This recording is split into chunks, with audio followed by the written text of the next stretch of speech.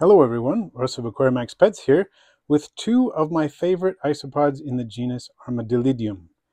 The one up near the top of the screen is Armadillidium maculatum, the zebra pillbug, and the one near the bottom is Armadillidium gestroi, also known as the yellow-spotted isopod, although this specimen is of the Zingers morph, which does not have any yellow pigment at all, as you can see.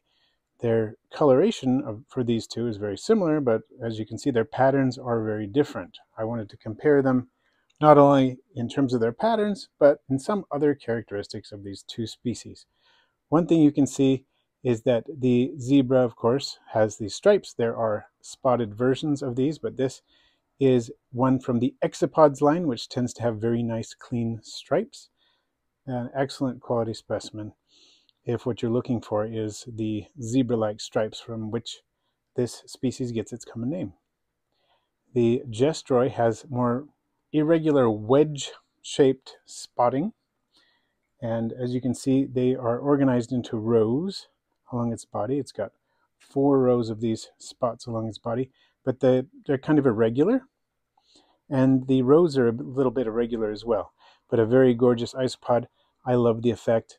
And then the skirt around this isopod, unlike in the zebra where there's not much of a skirt, is a little more apparent in terms of a kind of a different, lighter shade. Some specimens have even lighter shading than this.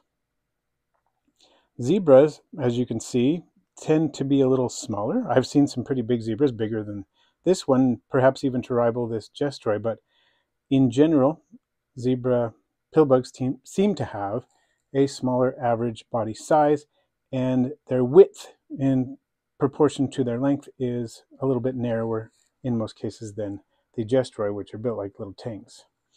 Both pretty easy to keep. They both like some ventilation. They both like a moisture gradient.